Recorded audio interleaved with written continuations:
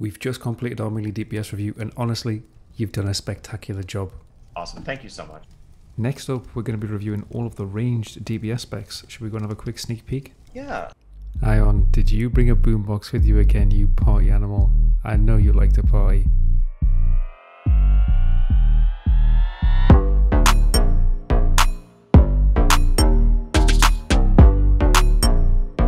Hello guys, how's it going? Welcome back to the final episode of my Dragonflight beta review series. We've reviewed all of the melee DPS specs, we've reviewed all of the range specs. This is the final episode.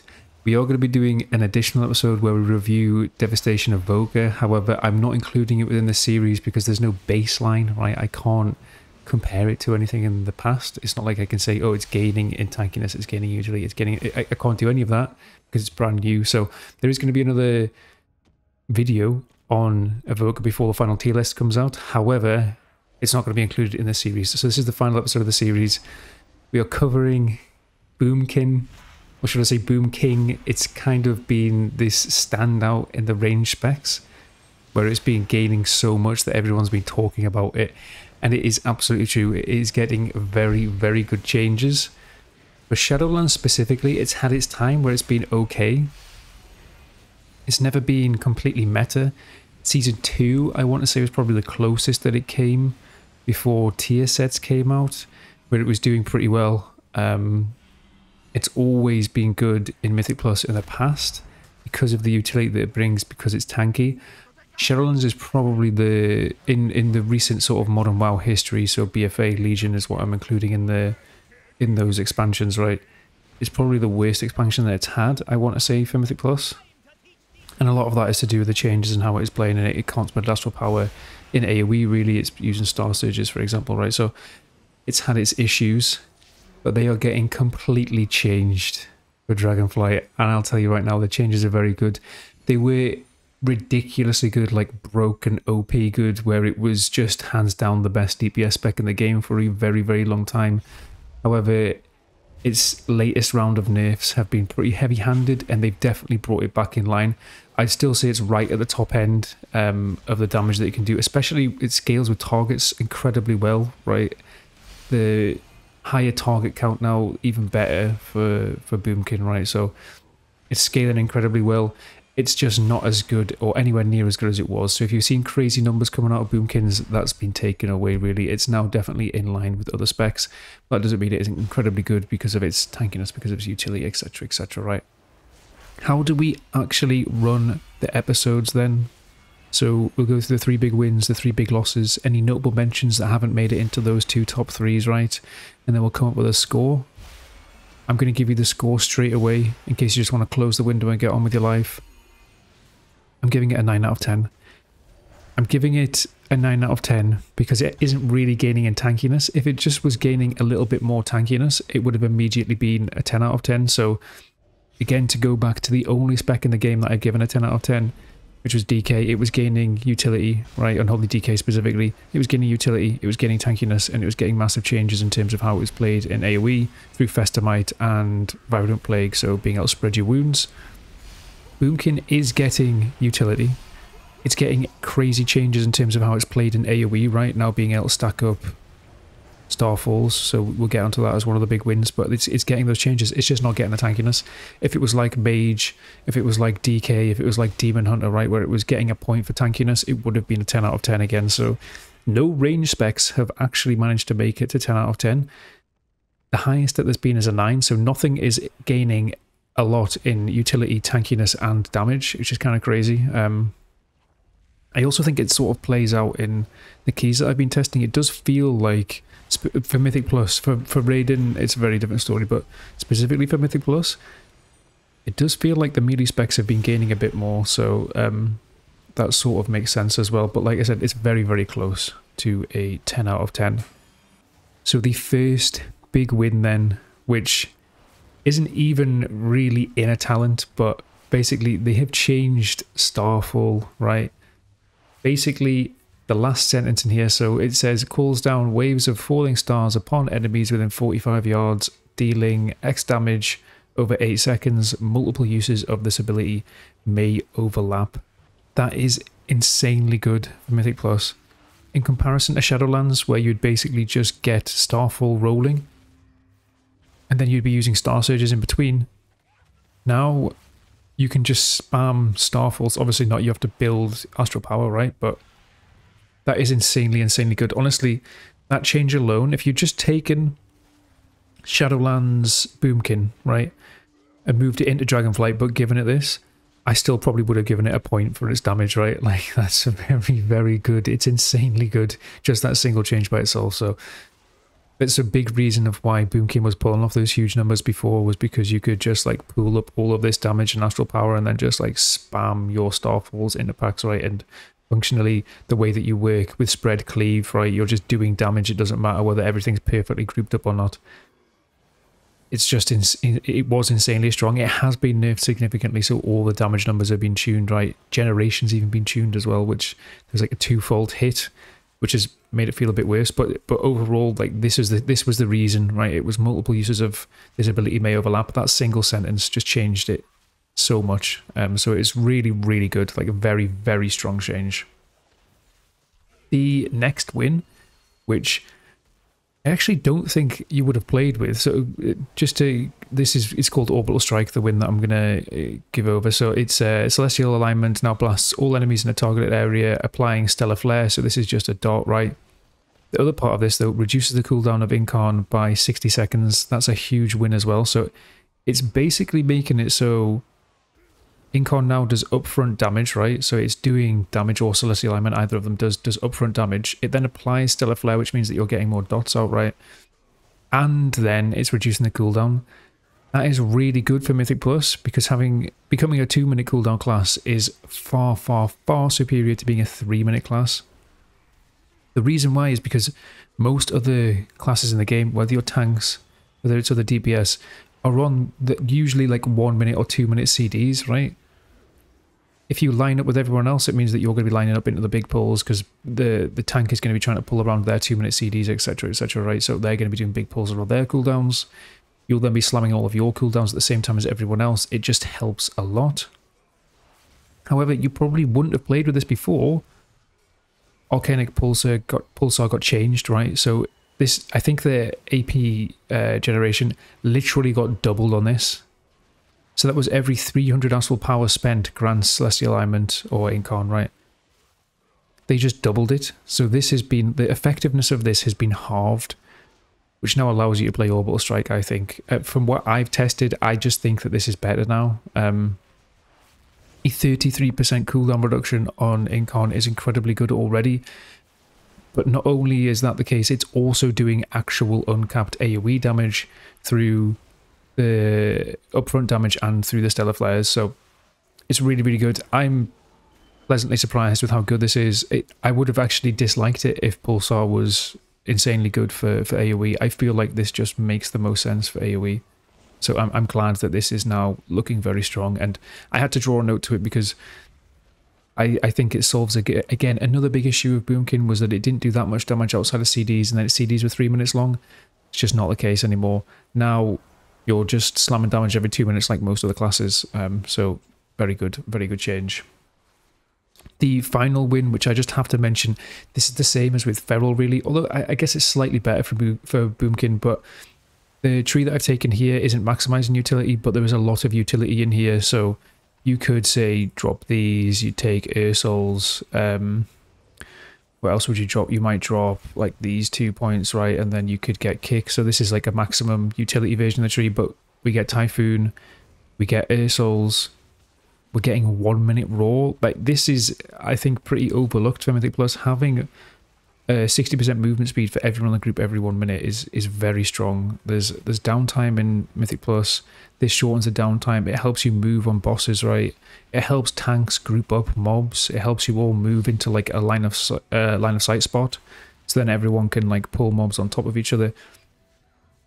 In general, it's just there's a lot of utility in this being a 1 minute cooldown.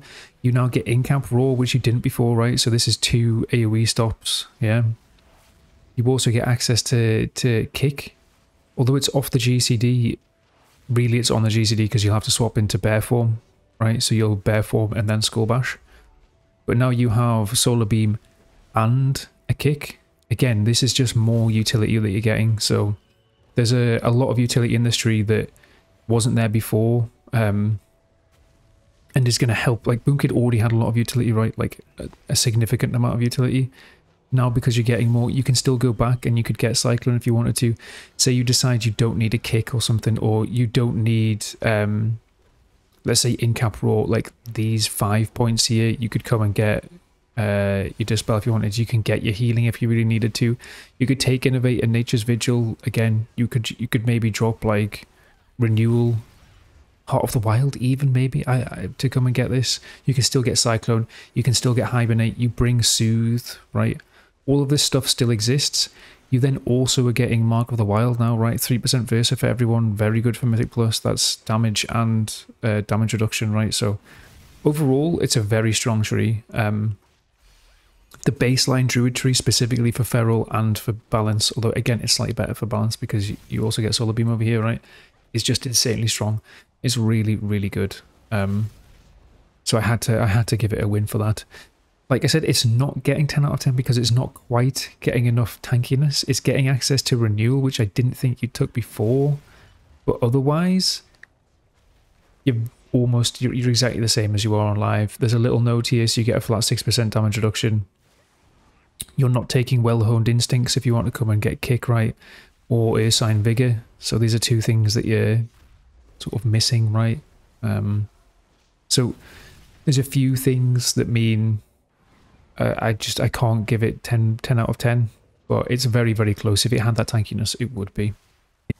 On to the biggest losses then. So the first big loss, which I actually think is pretty big, although it doesn't affect Mythic Plus too much, it definitely affects how easy the spec is to play. Like if you're good at the game, then you'll be able to play around this, but it was still a great quality of life. So previously you had a talent called Stellar Drift, which basically meant when you used Starfall, you could then cast on the move. It did get reworked at some point, so there was downtime, but basically a lot of the time you could cast on the move, which is insanely, insanely good for a range class, right? If you ever get targeted with something and then there's a ground effect under the floor, most range specs are going to have to cancel their ability that they're casting, right, to then move to the sides to dodge it.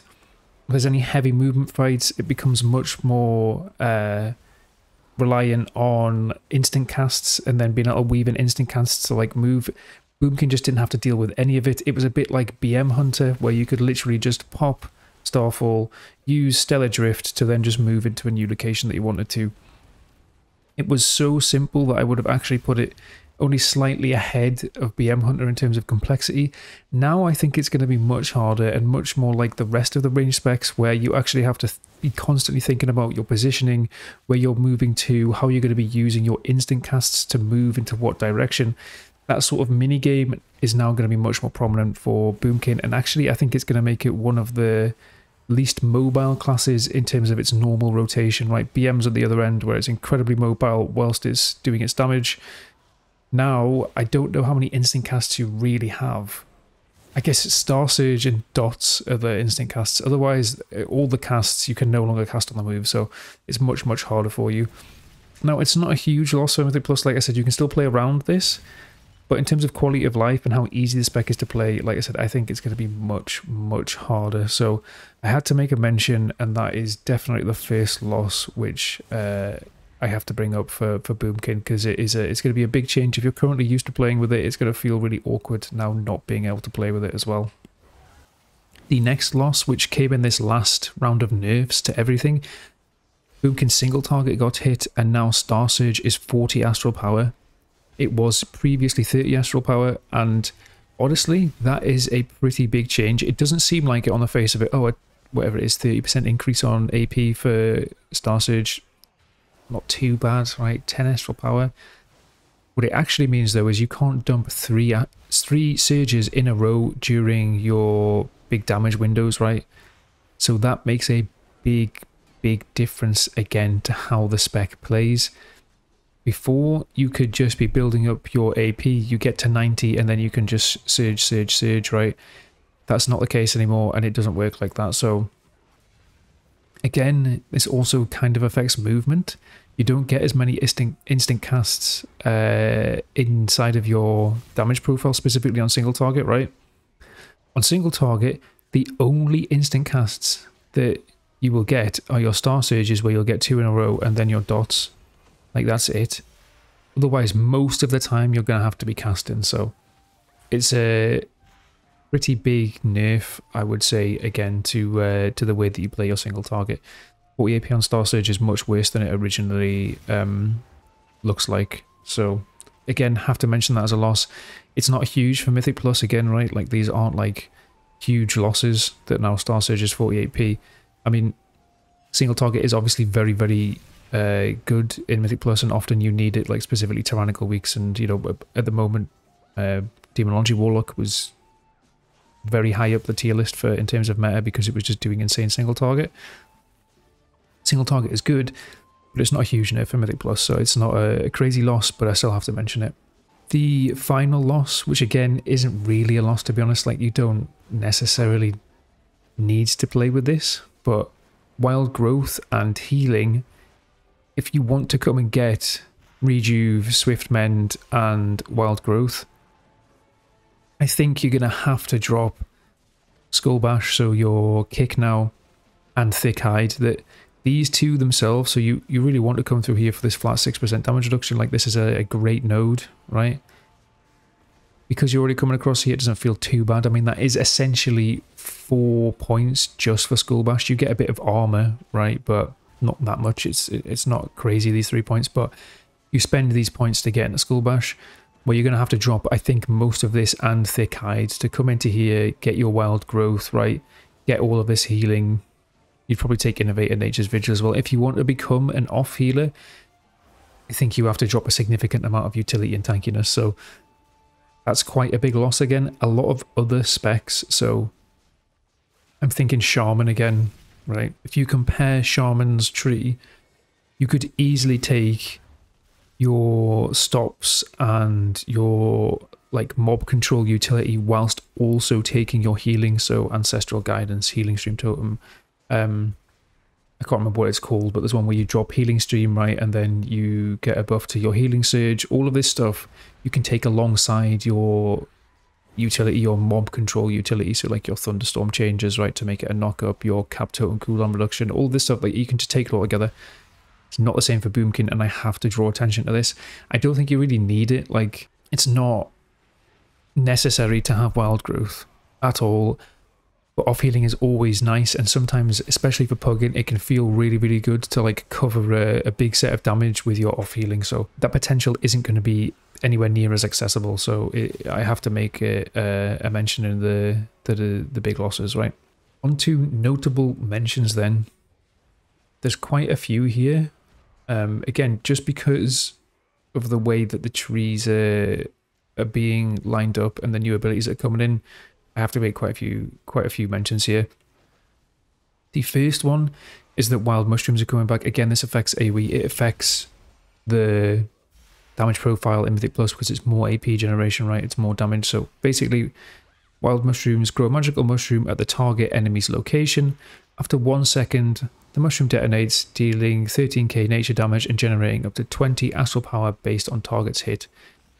It has a 30-second recharge, and then you have 3 recharges, so you can go into big packs where you have all of this astral power banked up, right? That's 3 globals for 60 AP, so is essentially a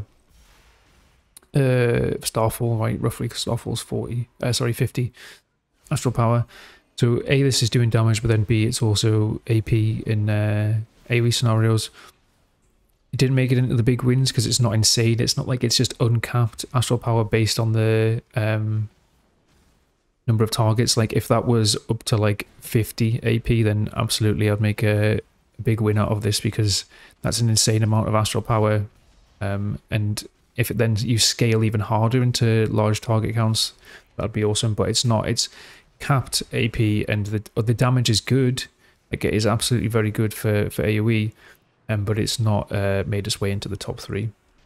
The next notable mention is Astral Communion, and I haven't actually taken it here, but you can, if you want to, play more of a Starfall build than this Starfire build. So I'm playing a Starfire build with this Umbral Embrace here, with Warrior Balloon taken down here. So this is helping with like damage on the move. It's also massively buffing Starfire damage, so on packs that are going to be like grouped up and less like spread cleave, I think the Starfire builds will be better. If there is spread cleave, I think coming down and getting like Astral Communion, getting this Friend of Fae right down here, potentially even like, so you take damage out of Umbral Embrace, maybe even putting more into Kindling, right, so you're maintaining dots better. You could even maybe take like New Moon and Radiant Moon, so again you're getting more AP generation, which is then going back into more starfalls. Like that would be a possibility where you can take all of this stuff to buff starfall damage. But this is another big reason why it would help on like burst, spread, cleave.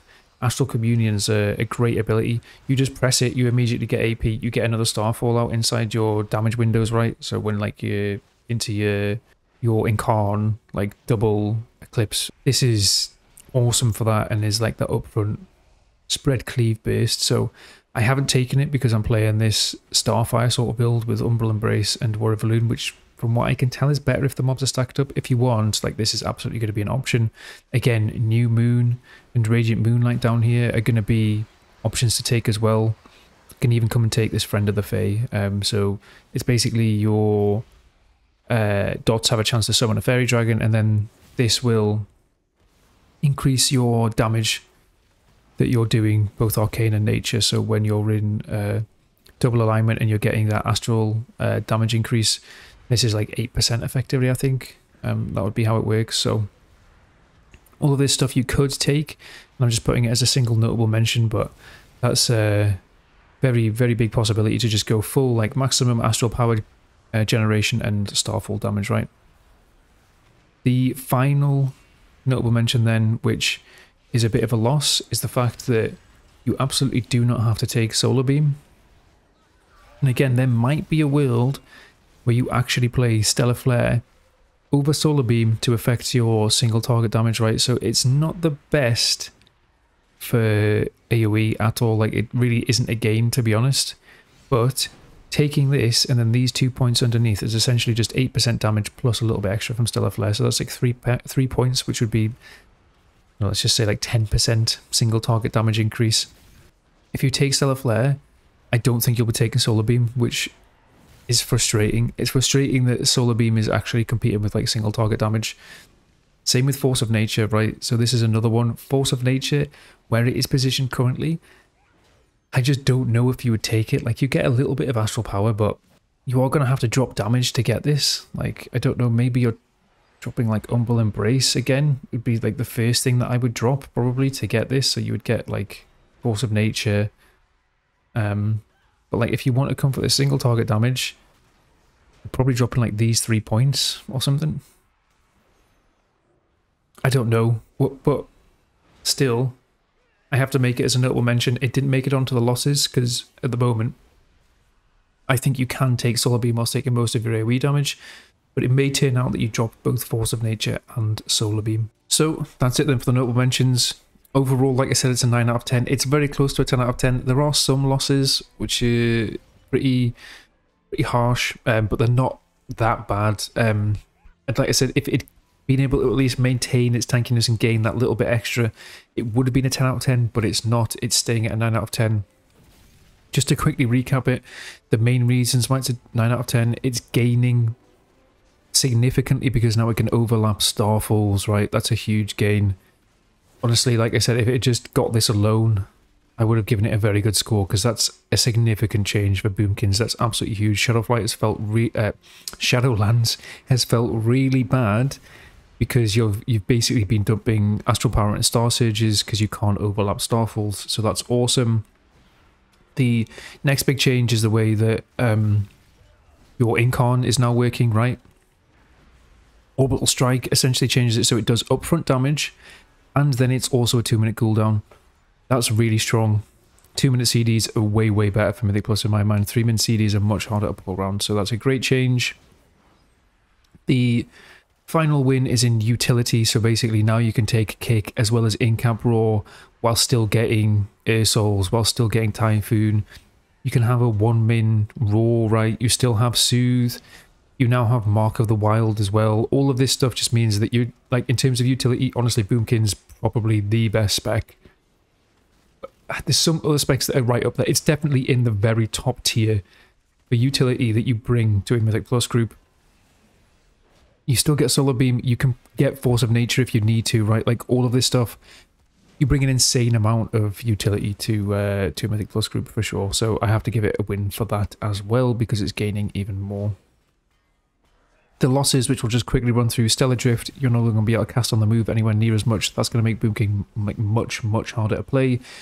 Healing, specifically getting down to Wild Growth, feels very hard to get to. If you could get into it through here, obviously I wouldn't be giving it a loss, but particularly hard to get to. And then Star Surge AP cost has been changed from 30 AP to 40. That again is quite a big change, because you can no longer just get 90 AP and then like dump 3 Star Surges, right? That just doesn't happen anymore, so that's a big old change. Overall then, like I said, it's a 9 out of 10, so very, very good. Let us do a gameplay review then, right? So the first thing that I'll show you is just this normal build where I've gone for like Starfire damage. We'll try and get most of our damage into the Celestial Alignment window, and then we'll probably play for about 50 seconds. Yeah. Just before we start, I do want to mention that because we're hitting target dummies, right? If I just use a Starfall here, it's going to be hitting multiple targets. So if I stand right in this corner, I'm only going to be hitting 5 targets, but that's still going to be showing inflated damage over what you would normally see if you're just hitting 4 targets, right? So that damage is going to be roughly 20% higher than it should be, because obviously we've got an extra target here. One thing to note is it's better than me just standing in the middle of the room, right? So I will try and stand in the corner, so I'm only hitting 5 targets rather than 8, or what would be 8, right? There's nothing that I can really do about it other than just try and fudge the numbers at the end. It doesn't make that much of a difference though, but I definitely did want to mention that just before you see the numbers. How do we actually do the AoE opener then? So I'll use Warrior of Ellooooo, right? But it doesn't go on cooldown until you're using Starfire, so you can just pop that straight away. We'll get up dots, so Sunfire, Moonfires, right? We'll then go into a Lunar Eclipse, so that'll be double Wrath. Getting into a Lunar Eclipse means that we'll have a free Starfall. I'll then probably try and spend some AP, so use another Starfall. We'll then go into our CDs, so that's Incarn, Fury of Ellooooo, start spamming out Starfires and Mushrooms, at which point, anytime that we're getting overcapped on AP, I'll just be using Starfalls. Then we're just into our normal rotation. I'll be maintaining Lunar Eclipses, so once we've finished our Incarn window, then we'll be wrathing to get back into our Lunar Eclipse and Starfire damage, right? So if I just stand in this corner, let's use Warrior, get up dots, Lunar Eclipse, spend AP, use cooldowns,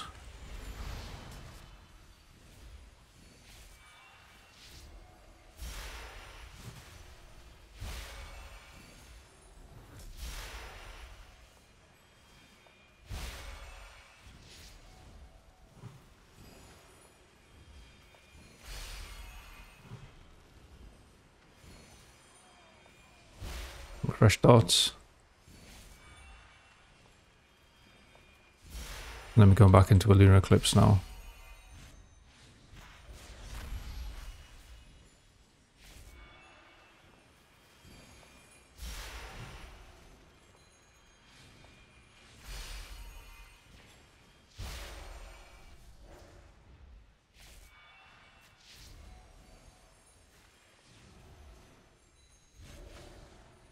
That's been about 50 seconds. It's probably been longer than 50 seconds. You can see we're maintaining about 100k. That's one of the best yet. This is obviously inflated, like I mentioned, by about 20%, right? Something like that.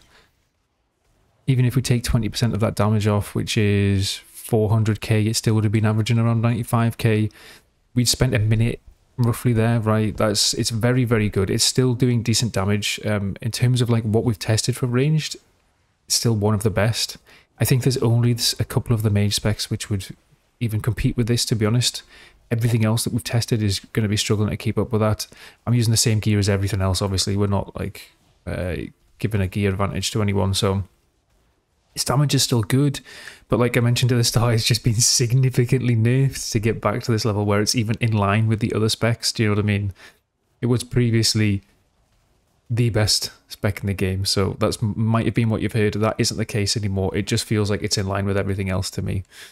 Other things to show you then for gameplay, I'll show you some of the stuff from the Starfall build. So in this build, you can get this little Fey Dragon, right? This Fairy Dragon, which then gives you extra damage. So if I just use my dots here, we may see a little dragon spawn at some point. Here we go. Is that mine? Yeah, this is a little... And then look, I've got increase to arcane and nature damage here, which for astral damage is going to be 8%. So you can get this proc. I don't actually know what the chances, and if this scales into AoE, I imagine the proc rate goes up in AoE, right? So you're going to have a higher uptime on this, and then you're getting more percentage damage, which is cool. You could also just like come into Warrior of Elune still. This would just be sim dependent. The other things that you can do with this build, right? So Astral Communion, if I just use it here, you'll see we'll go to max AP. So you're just going to get more starfalls out into your burst windows, right?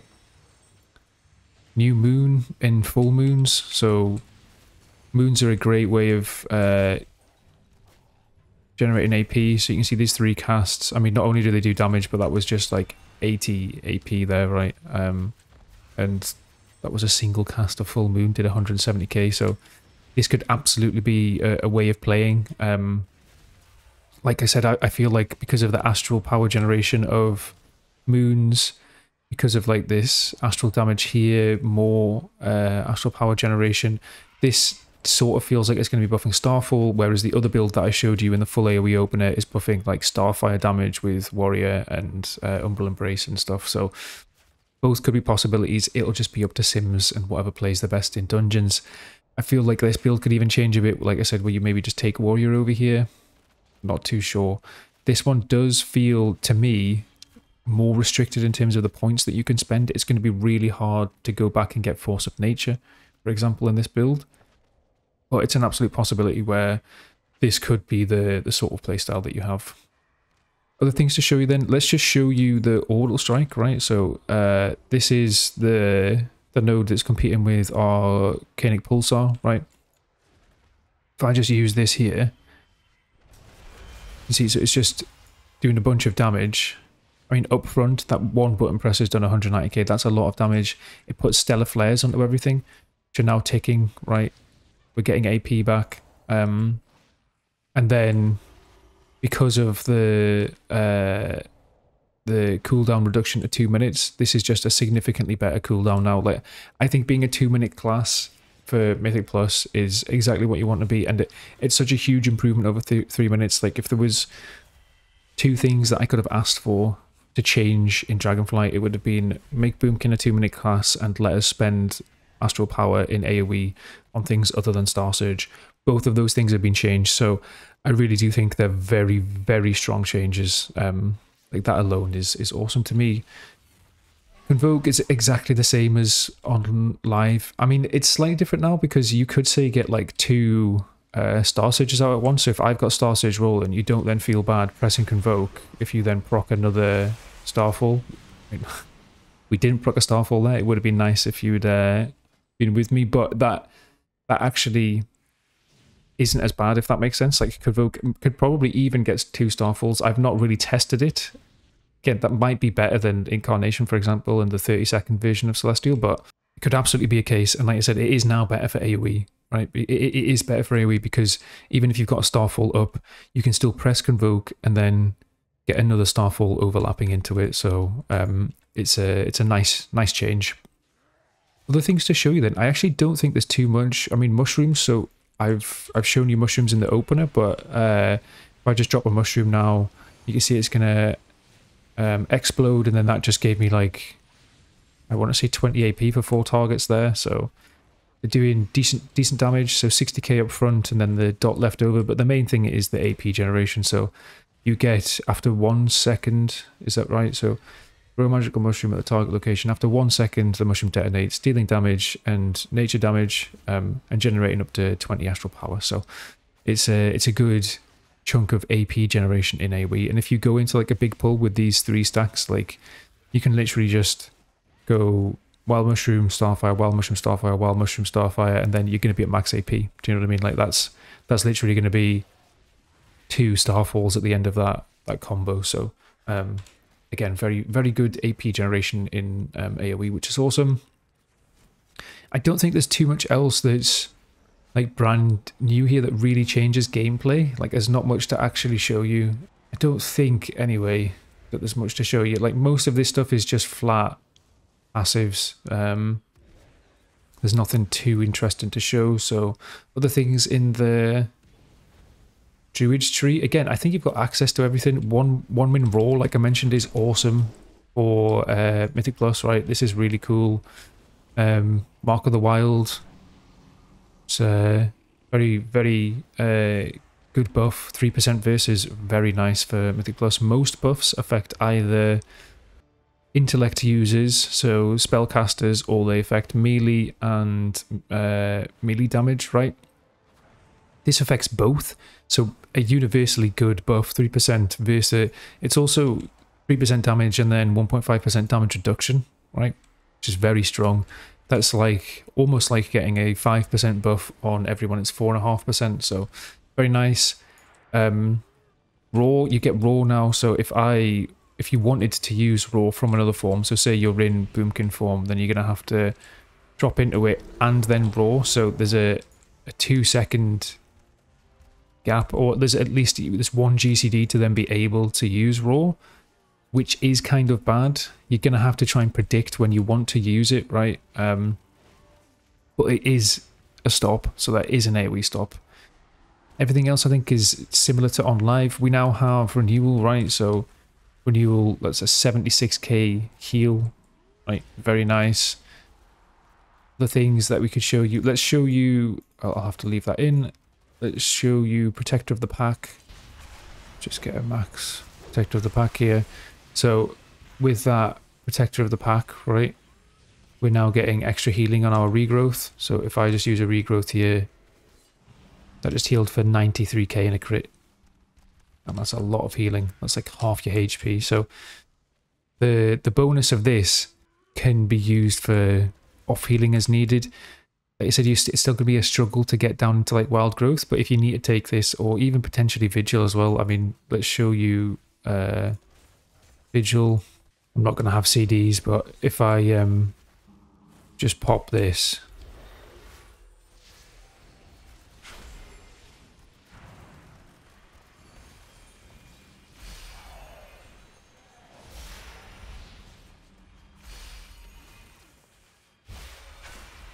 okay. You